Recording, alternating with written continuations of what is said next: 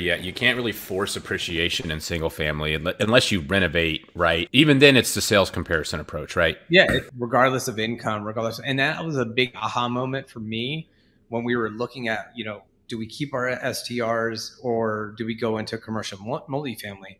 And literally, we sold all of our assets overnight because I was like, that was the aha moment. Like, I cannot force or I can't predict or influence the value of my single family, regardless of the income that it's generating.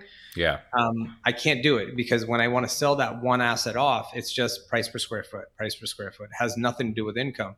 And when I saw like this price comparison of like, you have two apartment complexes, commercial, side by side, they're identical. They were built the same time. They're identical. They have the same number of units. One could be worth $1 million more than the other one because of the income that it's generating.